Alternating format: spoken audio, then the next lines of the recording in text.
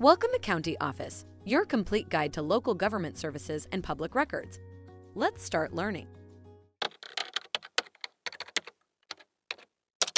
How many signatures does it take to recall a mayor? Ah, the power of the pen. Or in this case, the power of a signature. But just how many signatures does it take to recall a mayor?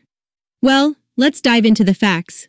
Recall procedures vary widely across the United States, with each state setting its own rules. In fact, some states don't even allow recalls of local officials. But for those that do, the number of signatures required can range from a small percentage of the voting population to a majority.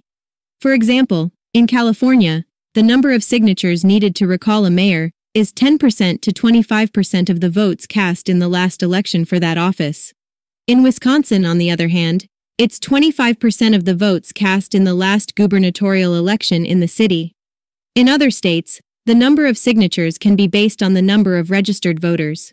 In Alaska, for instance, the recall petition must be signed by at least 25% of the number of voters registered in the last regular municipal election.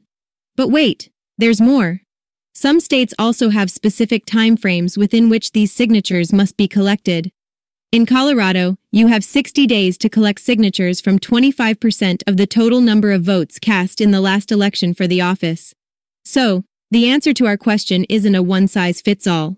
It varies based on local and state laws.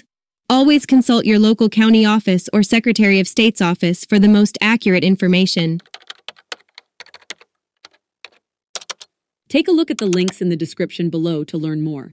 If you have any questions or want to share your thoughts, leave a comment. We're here to help. Thanks for watching our video. Be sure to like, subscribe, and leave a comment below.